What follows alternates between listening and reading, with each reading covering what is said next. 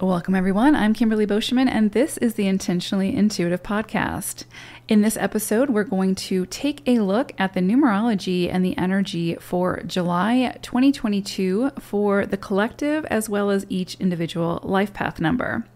So before we get into the reading, I wanted to let you know that I am now offering the Coaching with Numerology as a 60-minute phone session for U.S. customers only at this time. MP3 recorded sessions are still an option and still available for those outside of the U.S. or for anyone who prefers that option.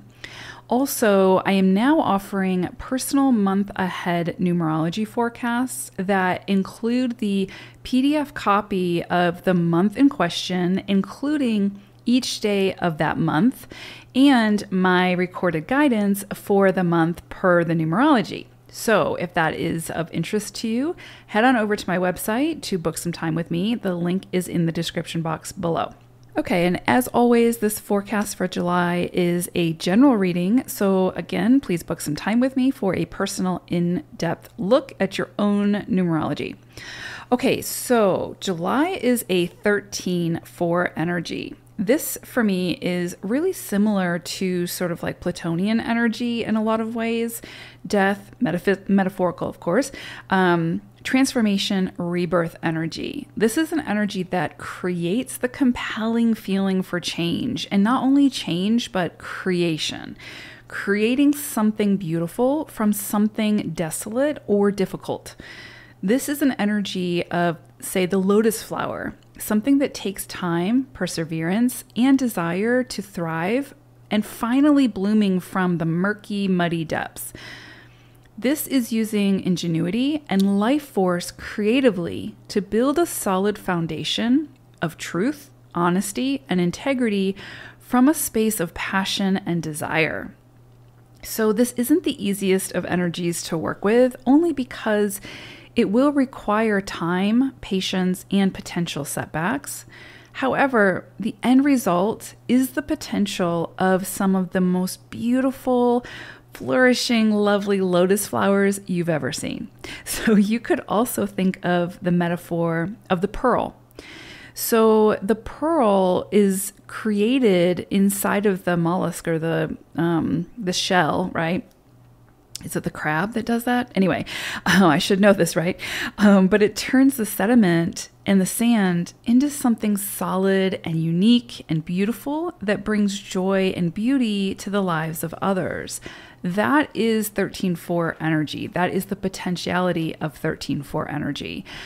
So as a cycle, we have this energy for July taking place within a 6 universal year. So areas of emphasis now for where this could show up could be around home and family life, love, such as how we love, how we show up to love, how we love ourselves, and or how open we are to receiving love, right? So a lot could be come in around love at this time.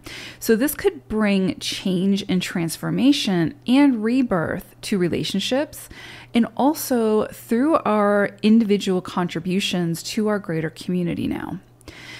13-4 is also very Venusian and divine feminine energy. So we may see things surface in a very transformative way around the actual earth, around nature, receptivity and stillness, more nurturing energy surfacing, or emphasis on global relationships in general. That could all come into focus now.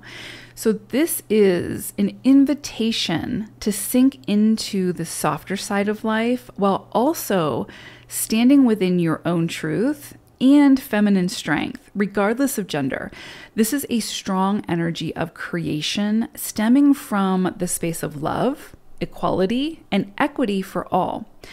If there is something you have wanted to create that could become a legacy for you or others, this is a very supportive energy for this. So follow your heart and your intuition. That's very 13-4 energy, even when it becomes challenging. And this energy will eventually reward you for your perseverance and your efforts. If you need a reminder of the possibilities, read more about the lotus flower and let that be your mantra this month. It is very rare that anything happens quickly under 4 energy, but typically things created or initiated under this energy have the very strong possibility of not only standing the test of time, but also bringing much success. So what that success looks like will be different for each person because each person's idea of success varies. So this month ushers in the supportive energy for building and creating something incredibly beautiful from something seemingly ugly or from nothing. So as always, it's what we do with the energy that makes all of the difference. So you are the magician of your own life. What will you do with your magic? Okay, so let's go ahead and take a look at each individual life path number now.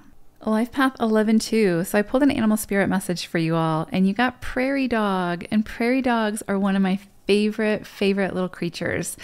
We have a lot on the Front Range of Colorado, and well, throughout Colorado. But anyway, I go for pretty much daily hikes or daily walks, and there's just a lot of them on the Front Range.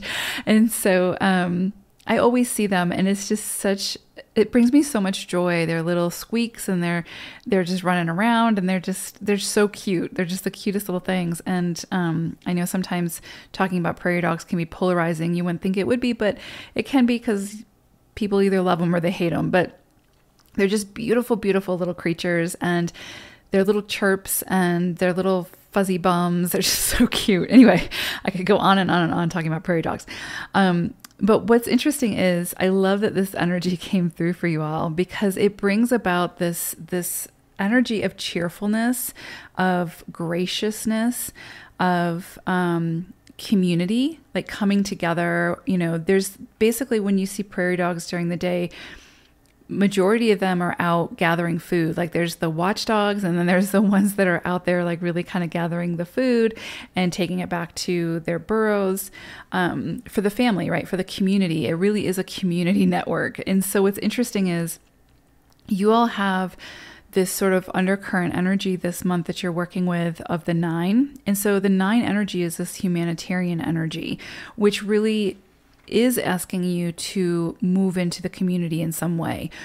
Share your work, share your gifts, share your resources, whatever the case may be. But there's definitely this energy of like humanitarian energy and community energy coming in very, very strongly. So I love that prairie dog came through. And it's also an invitation to, play and to find and do what makes you happy, right? So, and find ways, find things that inspire you and then move from that vibration and take inspired action, right? Which is so much the 11 energy.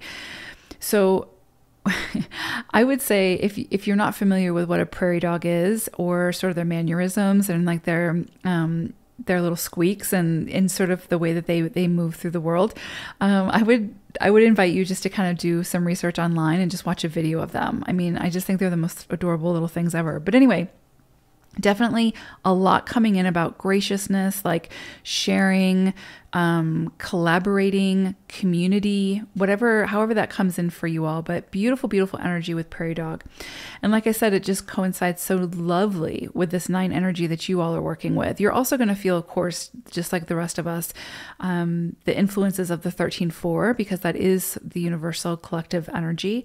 But again, 11s are sort of moving through sort of some influences of 9 energy as well. So again, this is going to be a time for sharing your resources, sharing your gifts, your creativity in a way that has the potential to contribute towards a greater purpose now. You may just begin this now, right? Like this doesn't necessarily mean you're going to instigate it or start it and you're going to see the fruition at this point. It may just be like getting started, taking the steps. But it's really this kind of like having the goal to contribute towards a greater purpose. So this is going to be a time, again, where you're going to still focus on self, but you have to find ways to also focus on others.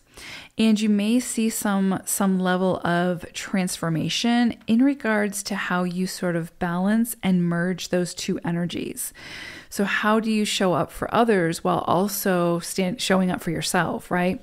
Like, how do you marry the two energies so that you're not depleting yourself, which 11-2s can do, or fall on the opposite side of that, where you're just so independently focused that you're not taking others into consideration and stepping into your 2 energy. So there's just a lot here this month where it's like this very selfless energy coupled with making sure that you continue with self-care and to take your needs into consideration, and just finding your healthy balance between those 2 energies.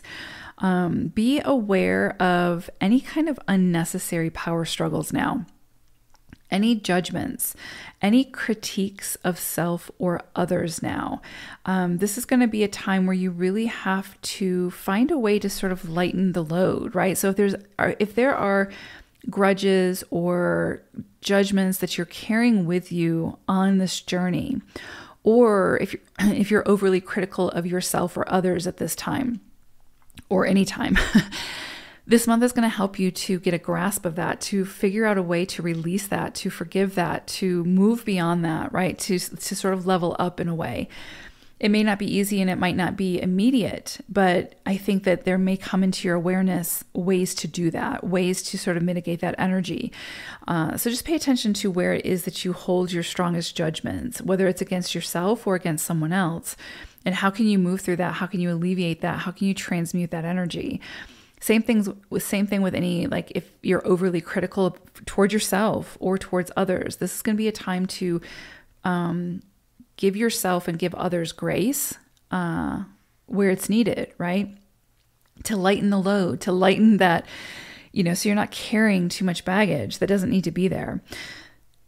And again, also be aware of any unnecessary power struggles, whether those are power struggles that you're creating or whether they're being imposed on you.